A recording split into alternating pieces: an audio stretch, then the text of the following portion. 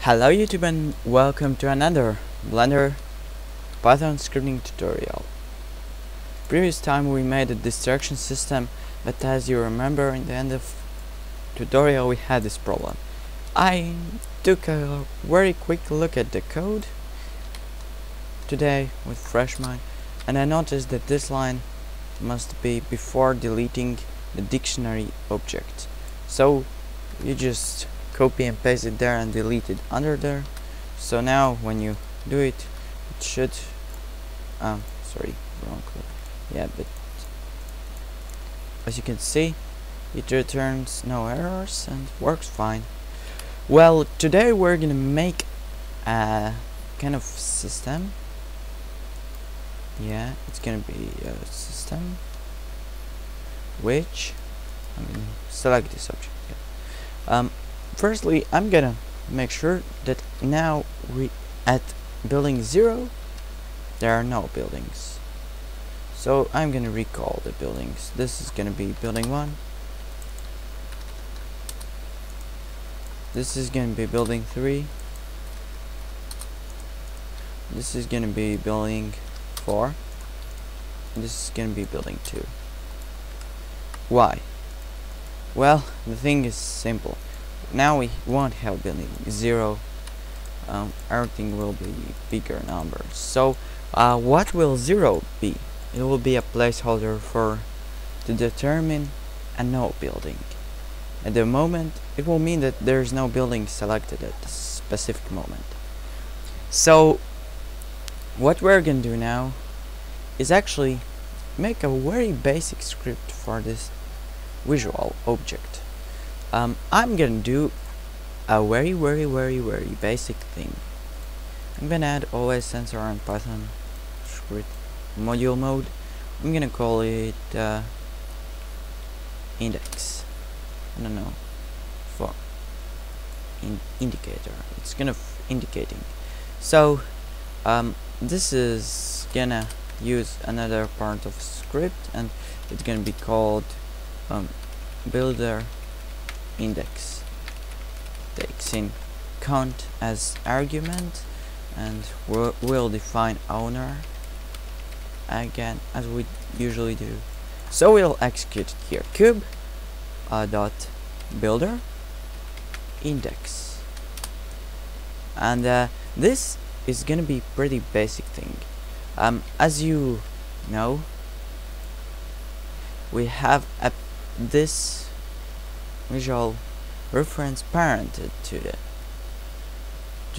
the placer to builder. So we can do a basic thing. We can access the builder here from here using own.parent. So builder is own.parent,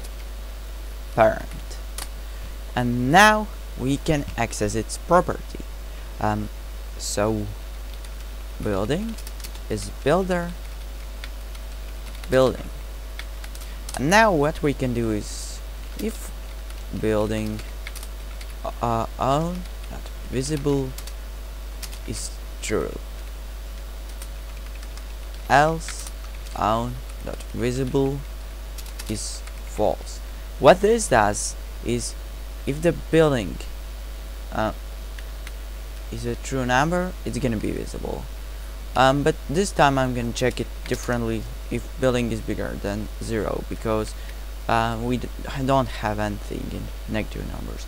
Later we won't have access to them, but it's still better to make sure that everything is expected. So now when we have this, we don't see anything. Of course we're still unable to destroy buildings, and I don't want it to be.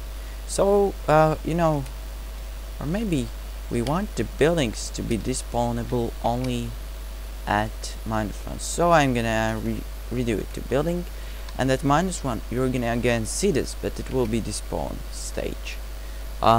So I'm gonna, it's kind of what I'll prefer there. Later we'll have a bit different system, or well, okay, I'll leave it as it is right now.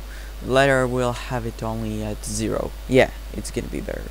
Okay, so however now it's kind of working fine. But one more thing that we could do. We can make a map for building types. It's gonna be a dictionary. So I'm gonna call it viz map, which is gonna reference to visuals. And here we're gonna do the basic thing.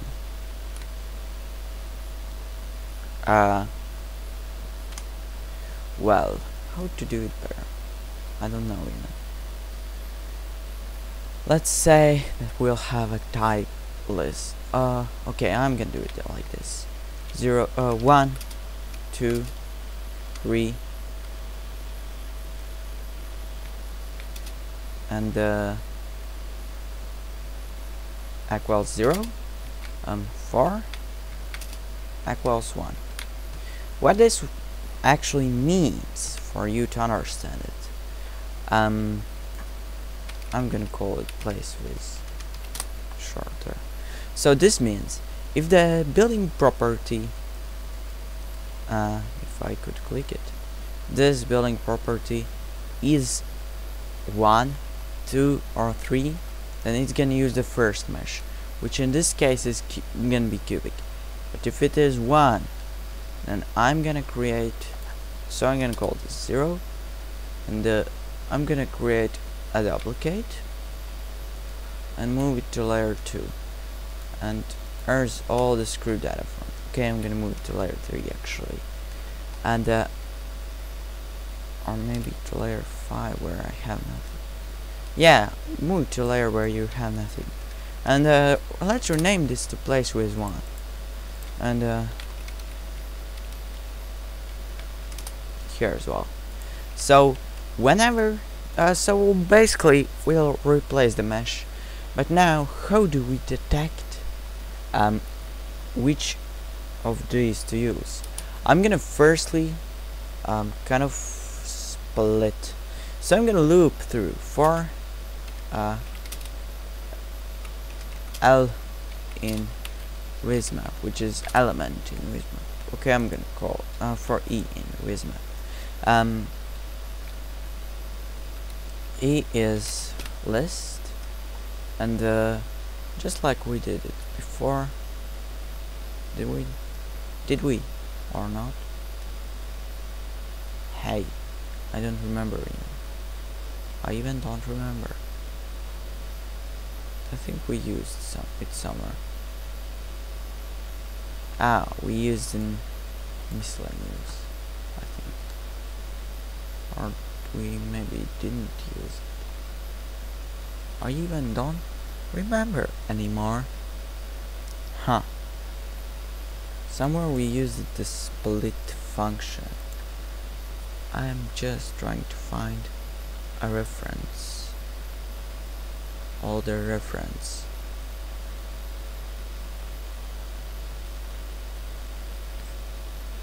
Okay, I think that we didn't use it. Yeah, so we need to I'm gonna teach you a new thing. It's split. So for E is equal a list for float A in vizmap no for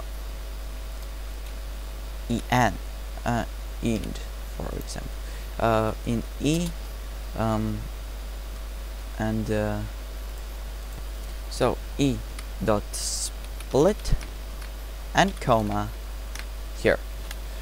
Basically this creates a list of floats which are being splitted by comma, and this white space is going to be ignored, so I'm using it to make it easier to read. Remember that in this case you're never ever allow, it's gonna not just work as expected if you, for example, had 2 in here and here as well. Each number only once in those lists. So once we have the list, we can do check if building in int, then own dot replace mesh. So how do we call it? placevis plus str int. I don't know if this takes in any more args. Oh yeah, it does. I think it was true and false. Well, I don't remember the right syntax. Why does it return error there? Wait, I'm gonna quickly check. Yeah, we have to do like this. Float a for float for a, like that. I think it was something like that. Yeah. So now it's not replacing correctly.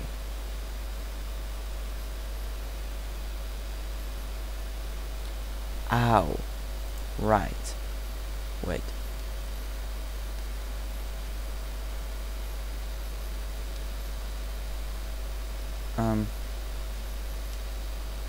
Yeah, we must do it differently. Where's my I? First fact. Yeah, this is gonna work out. So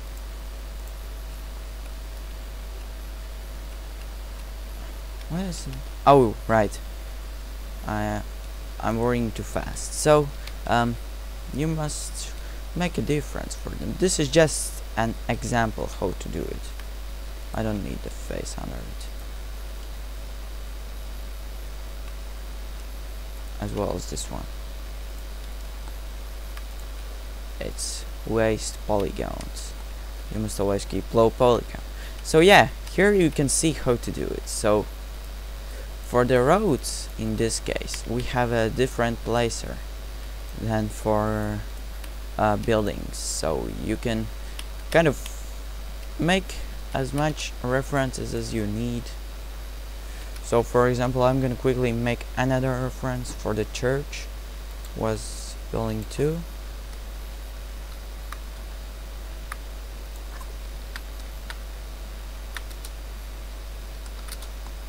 So I'm gonna make something like this. Go to the specific layer. I'm gonna call this placevis 2.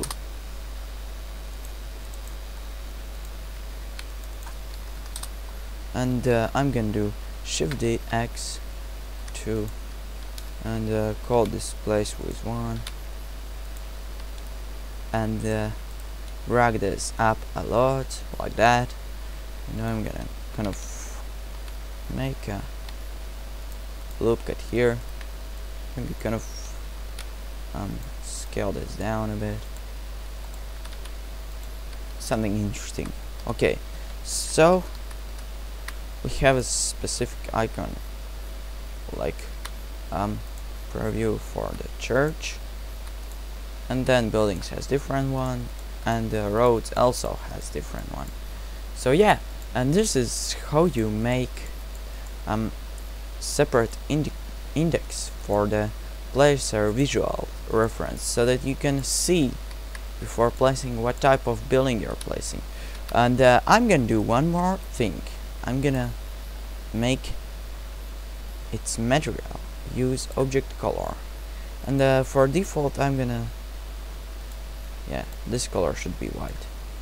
And what I'm gonna do is I'm gonna store multiple things in it.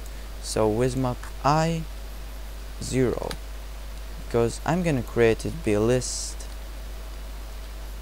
I'm gonna quickly test if this works fine. So yeah, and now those lists are gonna have 2 inputs. Second one is gonna be a list of 3 floats color. For example, all the residential buildings will be red. 1, 0, 0. All the public buildings will be orange. 1, 1, 0. All the roads will be indexed gray. 0.2, 0.2, 0.2. Great. So, and I'm gonna do own color is vismap I1.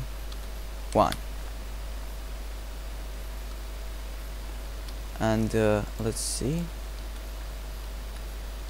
Yeah, it should return error because it takes in 4 arguments. So